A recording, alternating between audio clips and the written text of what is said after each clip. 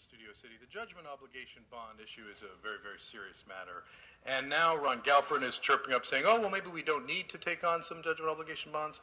This item is fishy. To begin with, it's a technical consideration, allegedly, that potential Brown Act concerns caused this to be on the agenda, and you're going to get some kind of a judicial, I don't really know, these are details about bonds, but is this body moving forward with judgment obligation bonds? Why don't we find some ways to not do it and to borrow and to make up the money we need? Why don't we ask attorneys who work for us on the private various panels to take a 10% haircut? Why don't we get 5% back from the developers who have gotten tax breaks? Why don't we find a way to have a way to not fight like hell against a guy who sues to not have a Xerox judge him over his parking ticket? How about we get Xerox themselves to lower their special collection fee to $24 from $35, which is an egregious attack on residents? And why doesn't Mr. Barr... Thank you, Mr. Spindler.